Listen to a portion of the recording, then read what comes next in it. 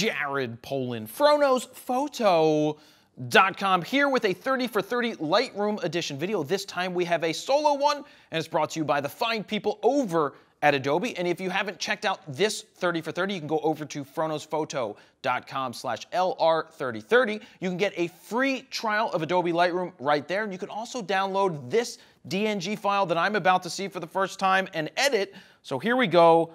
Let's see it right now. Oh, a very photojournalistic shot right here. It's a kid in a subway car. First off, let's critique the photo and just say that this is a great photo. You have leading lines. Well, not just leading lines, but you have symmetry right in the middle, same left to right. But then you have like out of focus people drawing you in. So is this going to be a color? Is this going to be a black and white? I don't know. I'm going to pull out some color first, but I'm sensing that I want to go black and white. I really am, as I continue to edit in color. You never know.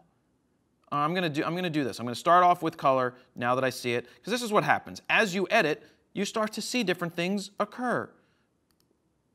Oh, the black and white could be cool too. But I'm going to start with the color, and then we'll switch. We'll do 2 edits here. And that's a great thing, again, about RAW files, is that you can do any type of tweak that you want and try it over and over again, because you could make something like this called a snapshot. I'm going to change it to color, and I'm going to show you something that I can do with that in just a minute.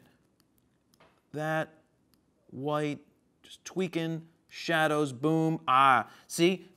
This is something when you're editing you have to think about. If I was to brighten up my shadows, which I just did here, I raised the shadow levels, I'm bringing up this leather jacket, I'm bringing up this person over here, and that's a nose.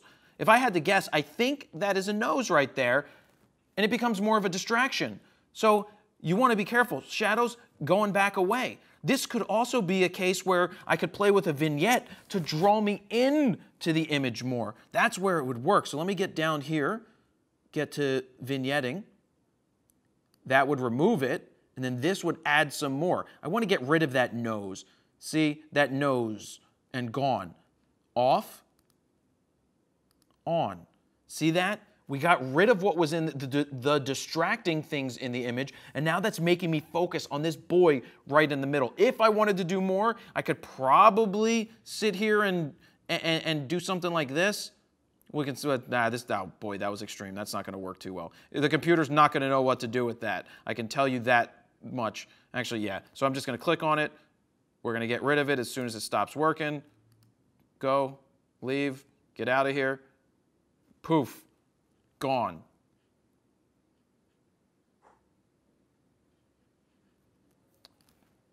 Hold on. Poof, gone. Yep, that was my mistake. Shouldn't do that. But this drew me right into the image. Now I'm going to focus more on getting my color right. Subway lights, boom. Don't want to make it too white. I think that's pretty realistic. Got my nice contrast. We have this. Oh, and by the way, remember that color snapshot that I took? Well, I don't want to click on it again because it's going to go back to what it was before I made all these changes. I'm going to right-click, and I'm going to go Update with Current Settings, and now it's updated with my current settings. I love that function right there. This is pretty good. I just think it's a little too green. So I'm going to go with my magenta right here. All right. It looks like he's looking right at the photographer. He may be, or it may just be a great shot that they captured it this way. Just a little warmth. Nice. Draws us right into there. New York City subway. Says it right there. Cool. So I've got that. Let me update this one more time. And then what I want to do is I want to do a quick one as a black and white. Oh, that's really nice. Let's see what we can do differently than the color. See? We're also getting rid of that. Let me see if that would have done that in color better. We can hit the snapshot. It's darkening him up a little bit. So I like this. I'm going to actually play with the color again. I'm going to go back to medium. I'm going to update these settings right here. Update. Let's go back to black and white and just finish this up. Let's see if there's some thing that we could do to this. Yeah. Don't know if a crop would be any good. I think the composition is perfect. Look, you click on the crop button, the kid is right in the middle. It's perfect. You have the nice symmetry. I wouldn't mess with this. The only thing that I could see doing is if you were going to go to Instagram and you want it to be a square or something like that, you could do that. But I like this the way it is. I don't want to crop, but we could just play around. We could crop. We could do it just to show you what would happen. Make sure you line them up just like you were doing.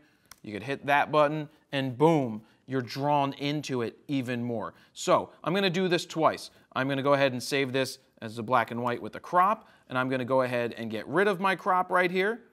Let me go back to as shot. Boom. I'm going to save this as a black and white also. We'll call it non-crop.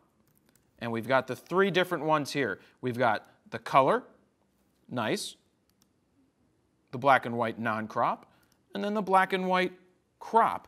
There are so many different things you can do with the raw files, especially here in Lightroom. You could sit here for hours upon hours doing so many different things to your files, but I'm not going to sit here for hours. I wanted to make this quick, but you can sit there for hours because you can download this raw file over at froknowsphoto.com/LR3030. You can download the DNG, do whatever you want with it, tweak it, spend 3 days on it if you really want to. But if you don't have Lightroom yet, you can also download a free trial right over there, and you can play along with all of the 30 for 30 videos over on the site, and that is where I'll leave it. Jared Polin, froknowsphoto.com.